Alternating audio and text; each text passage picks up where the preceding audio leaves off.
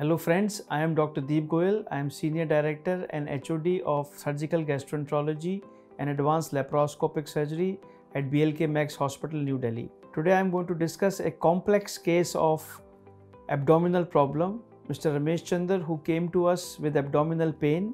He has a history of multiple surgeries in the past for hernia, for intestinal problem.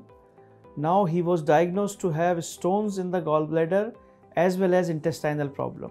पेट में gall bladder में stone था जो remove कर दिया है उन्होंने पूरा, और पेट में जो है हर्निया हो गया था काफी पेट में, उसकी वजह से काफ़ी दर्द होता था और कम से कम 4-5 महीने से ज़्यादा पेन हो रहा था मेरे को। तो मैं यहाँ BLK-Max में आया था।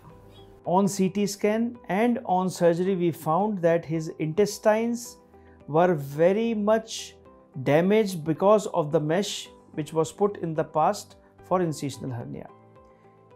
The mesh has eroded into the intestine, leading to lot of problem and pus formation in the abdomen. Test करने के बाद इन्होंने फिर सजेस्ट किया कि ऑपरेशन करना पड़ेगा, तो इन्होंने फिर ऑपरेशन किया।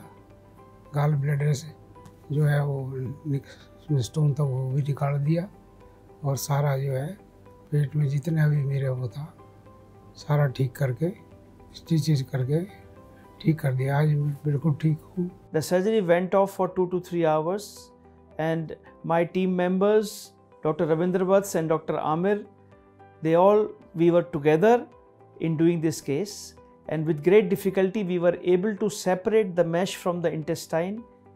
Overall, this was a very challenging surgery which was done adequately and nicely because of the team effort and because of the cutting edge technology which is provided by the hospital.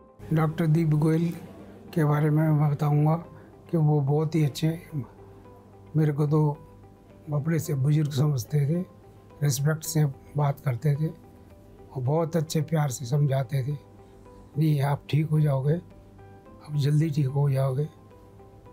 आज सुबह आके उन्होंने बताया कि भाई आपकी छुट्टी हो रही है, सारा हम ठीक कर देंगे, बिल्कुल कोई ऐसी बात नहीं।